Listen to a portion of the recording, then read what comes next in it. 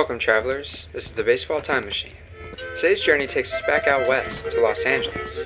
In 1981, a young pitcher named Fernando Valenzuela burst onto the scene, taking the baseball world by storm.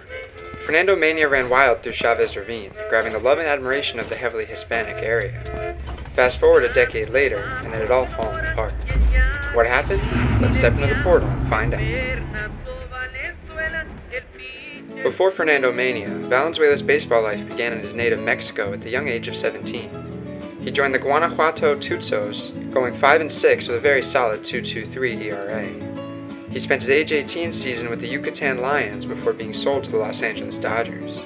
He spent most of the 1980 season with AA San Antonio, winning 13 games and pitching to a 3.10 ERA. An injury on the big league level opened up a roster spot. Fernando got the call, and the 19-year-old was on his way to Chavez Ravine. He couldn't have made a better impression, not giving up a single earned run in 10 relief appearances. The baseball world had been introduced to El Toro, but this was just the beginning. 1981, Fernando Valenzuela's first full big league season and the birth of FernandoMania. Now a staple of the Dodgers rotation, Fernando had the opportunity to really show what he could do, and show he did. Originally slated to be the team's third man in the rotation, Valenzuela was named opening day starter after an injury to Jerry Royce. He kicked off the season in spectacular fashion with a 5-hit shutout against Houston. In his first 8 career starts, he went 8-0 with 7 complete games, 5 shutouts, and an ERA well under 1. He allowed just 4 runs in his first 72 innings pitched. This is an 8-game span that you rarely see, a kind of dominance that time travelers go back to look at. El Toro had reached superstar. There was something magical about watching Fernando Valenzuela pitch. The seemingly unlimited stamina, the screwball, the way he'd look to the heavens in every windup, appearing to pull the powers from above into every pitch. When El Toro was on the bump, all eyes were on him. Fans flocked to the stadium every 5th day to witness the greatness that was FernandoMania. Over 50,000 showed up to opening day to watch Valenzuela shut out the Astros. In his 8th start of the season, over 53,000 watched him throw a complete game against the Expos on a Thursday. But it wasn't just Chavez Ravine that would be packed to the brim for El Toro. On May 3rd, over 46,000 piled into Stade Olympique in Montreal. 5 days later, Valenzuela brought over 39,000 to Shea Stadium. Neither ballpark had great attendance numbers that year, but people pulled up for El Toro. In almost every start, home or away, stadiums saw significant attendance increases with Fernando on the bump. He finished the season with a 13-7 record, holding a 2.48 ERA and leading MLB in strikeouts. There's a chance that his numbers would have been even better, if not for a 50-day player strike that ran through most of June and all of July. Fernando wasn't just a star athlete, but a full-on celebrity. He was the best and most popular Dodgers pitcher since the great Sandy Koufax graced the mound over a decade prior. This, his age 20 season, couldn't have been more rewarding. He started in his first All-Star game, won his first Silver Slugger Award, and became the first and only pitcher in Major League history to win both the Rookie of the Year and Cy Young Awards in the same season. On top of that, Fernando and the Dodgers won the World Series, defeating the New York Yankees in 6 games. Valenzuela threw a complete game in LA's 5-4 victory over the Bronx Bombers in Game 3. One big key to El Toro's dominance was his screwball. The screwball has always been a rare pitch, one that made him effective against both righties and lefties. Made famous by pitchers like Carl Hubbell and Christy Mathewson, Valenzuela was just about the only pitcher throwing it around 1981. Hubbell, who retired in 1943, showed Fernando some love when asked about the pitch he made so deadly. Even once hitters got comfortable seeing his screwball, it remained effective. Now that he had established himself, it was time for Valenzuela to really get to work.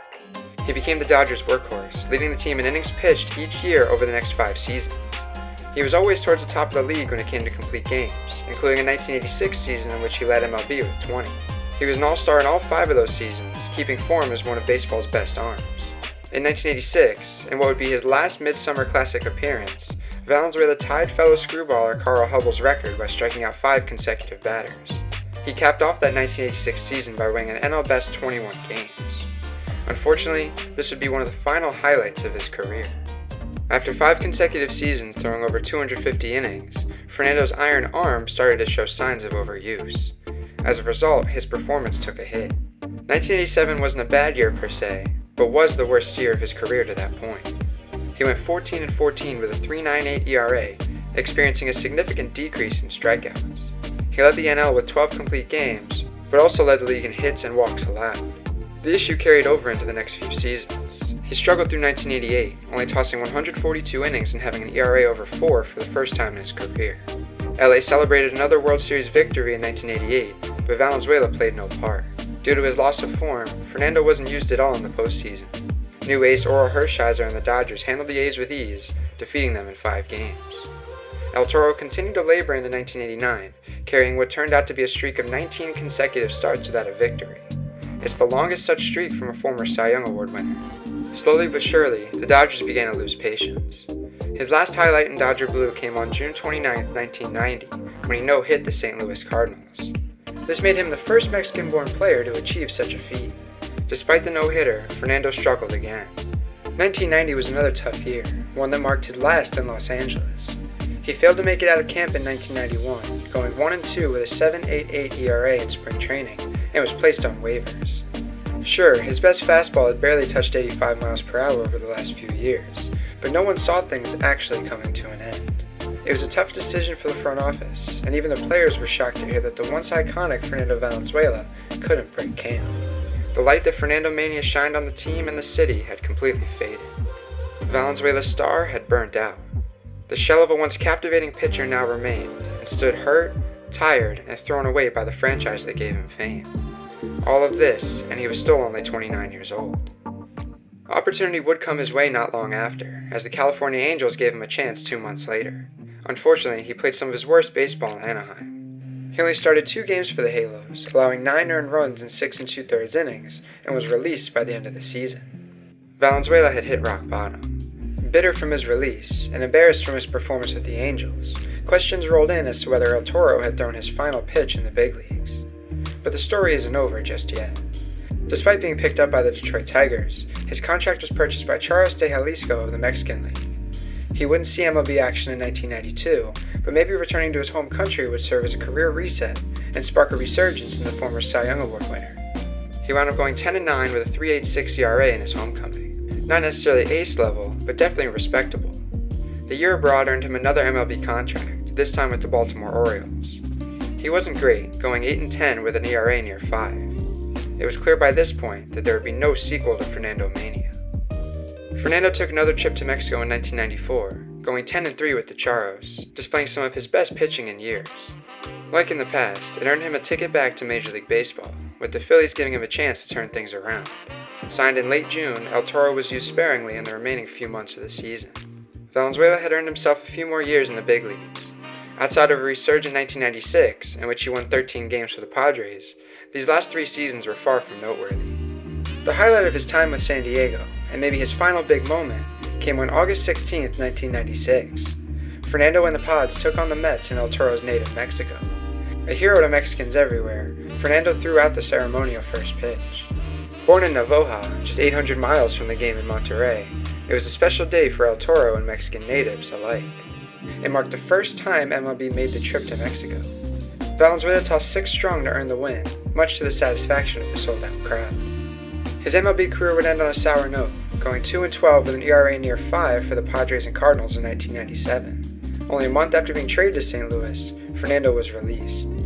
This would be the dagger, officially ending a chapter of his career that was turbulent, to say the least. Valenzuela's inconsistency was validated years later, as he fell off the ballot of the National Baseball Hall of Fame after only 2 years. Although Cooperstown wasn't in the cards, Fernando Valenzuela was inducted into the Latin Baseball and Caribbean Baseball Halls of Fame. There's no question that Fernando Valenzuela was and still is loved by many, especially Dodgers fans. One of the greatest honors that can be bestowed on a player is having a franchise retire their jersey number. At Dodgers Fan Fest in February 2023, the team announced that no Dodgers player would ever wear Fernando Valenzuela's iconic number 34 again. His number would officially be retired in August as part of a 3-day FernandoMania celebration. The smile on El Toro's face says it all. A much-deserved honor for someone that had such a special relationship with the fan base. It's extremely tough to make it as a professional athlete. There's a lot that has to go right to find success on the highest level. Fernando Valenzuela made an instant impact as a young 19-year-old, and was the ace of one of baseball's most prestigious franchises for years. Had the Dodgers limited his usage, would he have had more longevity? Most likely, yes. But without the look towards the sky, without the screwball, without the vast use, without the toll taken on his iron arm, would we have FernandoMania? Hard to say that we would. Paraphrasing the powerful words of longtime Dodgers broadcaster, the late great Vin Scully, FernandoMania was a religious experience, and something we may never see again. This has been the Baseball Time Machine. Thanks for traveling with us. We here at Baseball Time Machine appreciate you spending time with us. To celebrate our recent journey, crack these codes for a chance to win a mystery artifact. Safe travels!